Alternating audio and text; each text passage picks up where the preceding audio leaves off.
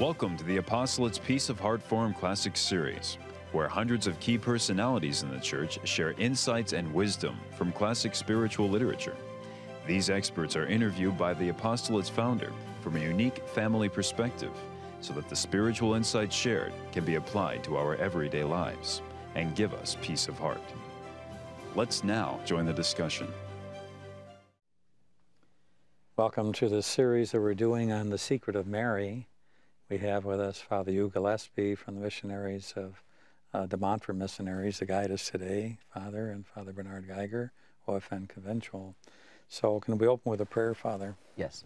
In the name of the Father, and of the Son, and of the Holy Spirit. Amen.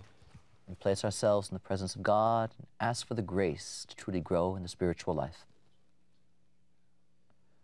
Remember, O most gracious Virgin Mary, that never was it known that anyone who fled to your protection, implored your help, or sought your intercession was left unaided. Inspired by this confidence, I fly unto you, O Virgin of Virgins, my Mother. To you I come. Before you I stand, sinful and sorrowful. O Mother of the Word incarnate, despise not my petitions, but in your mercy hear and answer me. Amen. In the name of the Father, and of the Son, and of the Holy Spirit. Amen. Well, we're on section 3, Father, in the last program, but we didn't get through it. So we're going to pick up for where we left off. Or... Yes, if there's a... And again, if there's truly one single paragraph in The Secret of Mary that's really worth knowing and lingering and or even committing to heart, it's this one. Okay. Montfort puts the goal of the process right in front of his reader. Holiness is your vocation. Not priesthood, not religious life, not marriage, not anything else that we do. Holiness, he says, is our vocation. The other ways are simply ways of reaching holiness. Yes. But for Montfort, holiness is the vocation of all of us. And he says, unless all your thoughts and words and actions, all the sufferings and events of your life tend to that end, you resist God by not doing that for which he has created you and is now preserving you. The only reason we exist, the only reason we continue in being, Montfort says, is for this growth in holiness. Now, on the one hand, he's basically saying we're all falling short. Yes. Because, of course, all of our thoughts, all of the events of our lives don't always explicitly run in that direction. But he's not saying that to make us despair. He's saying that to basically say, see how far short we just naturally fall by ourselves. Yes. Because at the end of this number, he's going to talk about how this growth in holiness is something that is only possible by means of grace. Only God can make this happen in our lives. And even the creation of the universe is not so great a thing as the transformation of the human life by the grace of God. And his language is incredible.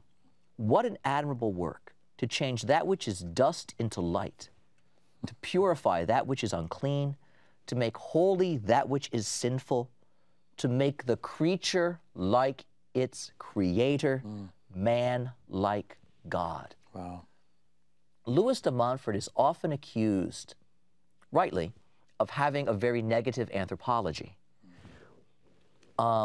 Personally, I think he's correct in that, in the sense that Montfort doesn't lose sight of the fact that our sinfulness colors everything we do.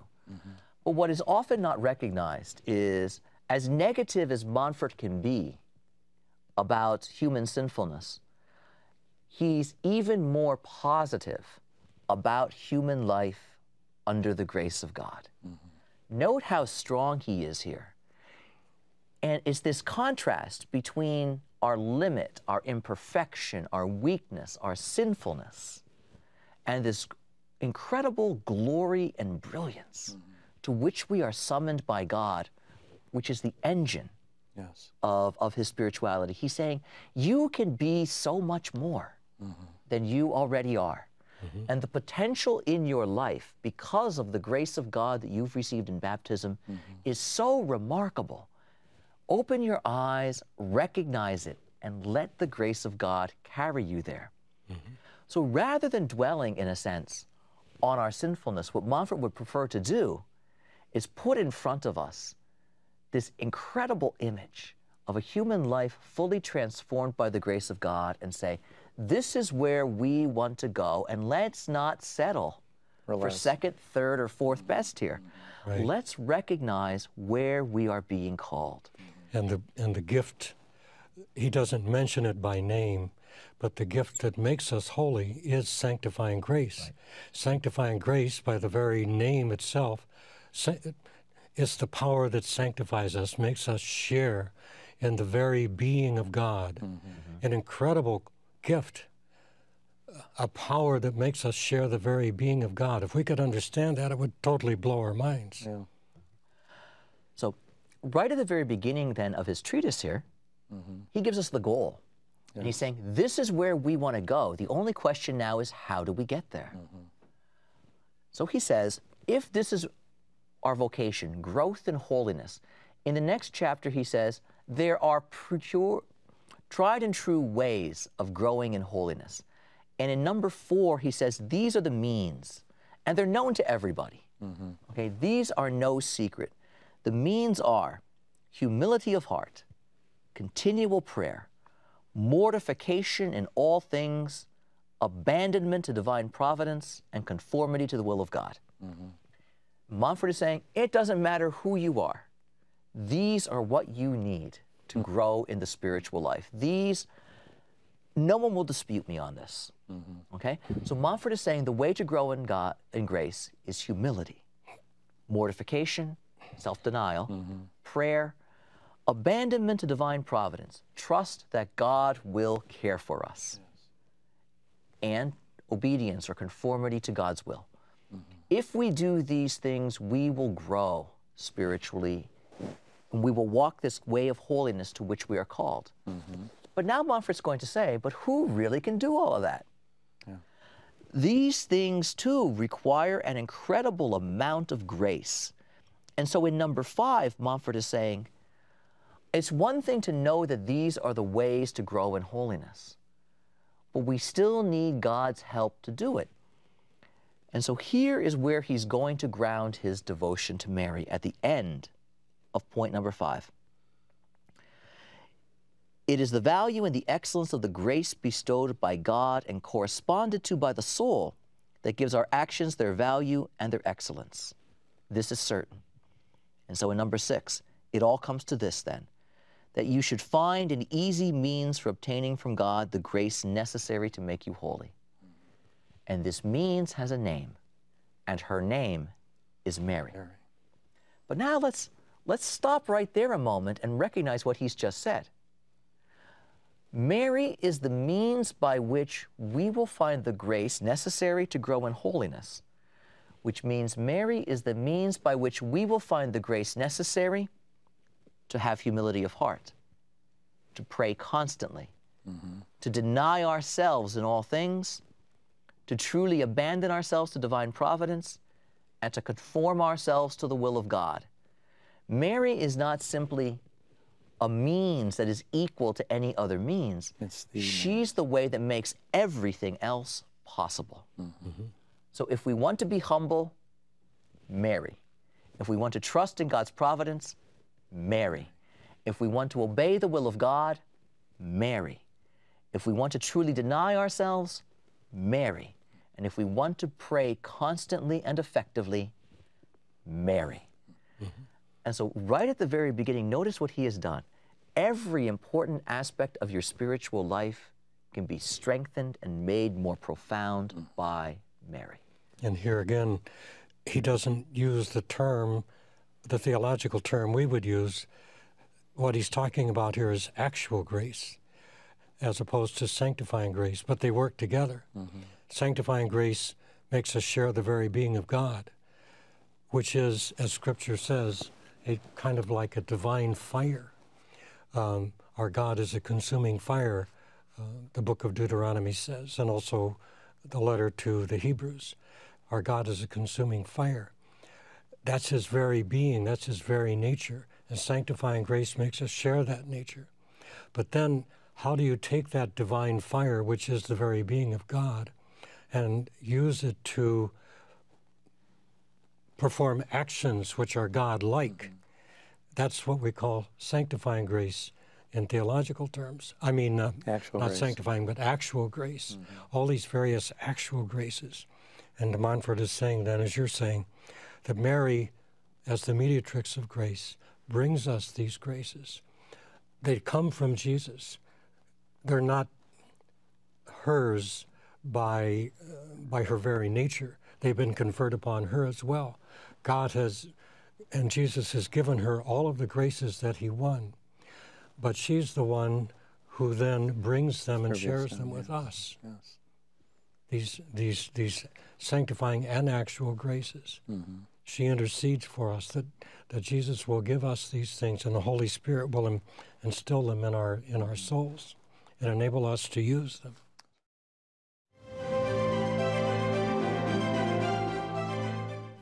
And in fact, it's this notion of Mary as the vessel and the mediatrix and the fountain of grace that's going to be the launching pad now for everything Montfort says about Mary. Montfort begins with, we need to find grace so that we can grow in holiness. The means of finding grace, the key to finding grace is to find Mary. And so right away then we turn to Mary as the means of our sanctification, the necessary means. Now when Montfort here says Mary is necessary, he's not saying if you don't have a powerful devotion to Mary, you can't have any grace. He's saying if we truly want to grow in Christian perfection, this is the way. This is the way we need to go. Yes. And so Mary alone has found grace with God, and Mary is the mother of grace. Points 7 and 8 in The Secret of Mary. These first 2 points are important. Mary alone has found grace with God, Montfort says. And we stop and we say, whoa, wait a second. Yeah. But for Montfort, grace is understood in a very important way here that we don't want to miss. He says, none of the prophets or patriarchs of the old law found grace with God. Well, what's he getting to? Moses, none of them, huh? Yeah. Now, Montfort is not saying that there was absolutely no grace to be found in any of these men. For Montfort, grace has a name, and the name of grace is Jesus. And the prophets and the patriarchs of the old law longed for the coming of the Savior, longed for the Messiah, and they never saw him and never found him. And they cried out to God for the Savior. Yes. Mary prayed, and the Savior came. Yes.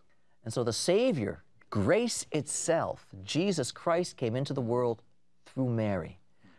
The chosen people waited for grace, waited for Jesus, and this young woman was the one who found him. So this is the grace that Mary found, because for Montfort, all grace, in a sense, is the grace of Jesus.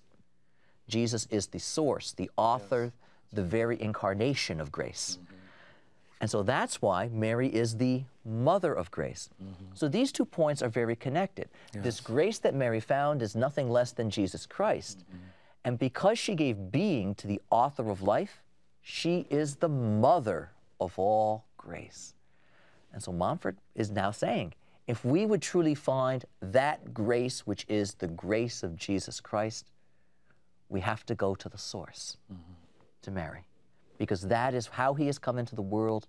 That is where we will find him. That's where he started, so that's where we must start. And it's true. Right. And it's only after that that Montfort is now going to talk about the plenitude of grace of Mary. And so the first thing is Mary finds that grace which is Jesus. Yes. Now Montfort will talk about Mary's grace. God the Father, who is that author of all grace, has given all graces to Mary. How? By giving her his Son. All grace is the grace of Jesus. And Montfort follows St. Bernard of Clairvaux on this. And Bernard is one of Montfort's favorite spiritual writers. Time and time again, he will reference Bernard. I like that, Father. That's your name. Yeah, my patron. There we go. But especially when he is talking about the way grace comes to us in and through Mary. So building on this then, if God the Father has given us Jesus through Mary, Mary, in a sense, is like that great treasury or storehouse of grace. And that's the next thing. So you notice how sequentially, step by step, Montfort is not taking great pains to expand upon these points, but there's a real logical sequence to how he's developing his ideas. Right. God has entrusted Mary with the keeping, the administration, and the distribution of all his graces, so that all his graces and gifts pass through her hands. Mary gives to whom she wills, the way she wills, when she wills, and as much as she wills. That's a mouthful. That's right. And we could stop for a second and sit there and say, oh, how did we get from she's the mother of Jesus to she dispenses God's grace in this way? Yes. And Montfort's going to say it's really simple. Mary gives us Jesus. And grace is the grace of Jesus. Yes. And God confidently trusted Jesus to Mary. And not one iota of the grace of Jesus was ever lost. And Mary brought him into the world. And Mary brought him into the world not just by giving birth to him, but by raising him, by caring for him, by sustaining him. And in the same way, if God will trust us to give, will trust Mary to give us Jesus, why wouldn't God trust us, or trust Mary to give us the other graces that we need, which are in effect the grace of Jesus himself? Yes. God will always continue to act the way God acts. And so if God gives us the greatest of graces through Mary's hands, why would not God continue to give us grace through the hands of Mary? And so Mary, Montfort is insisting, has a fundamental role in the way God cares for us and the way God cares for his world. Precisely because Mary has a fundamental role in the way God sends Jesus into this world and into our lives. That's really part of a practical application of Paul's doctrine of the mystical body of Christ, because Jesus is the head of his mystical body. And as de Montfort explained elsewhere, and we'll probably run across it here, she's the mother of the head, and therefore being the mother of the head, she's also the mother of the members. And didn't he say somewhere that to be the mother of the head and not the mother of the members would be to be a mother of a monster? But she's not a mother of a monster. She's the mother of the whole body. In fact, Father Bernard, he says it right on the next page. In Oh, number really? 12. Okay. And your instinct was entirely correct, because immediately after making that point that all grace comes to us through Mary, Montfort now launches into his beautiful theology of the mystical body. And the first thing Montfort says is, remember, we share the life of Jesus, the grace of Jesus. And so Montfort says this sharing is complete, not partial. We share in everything.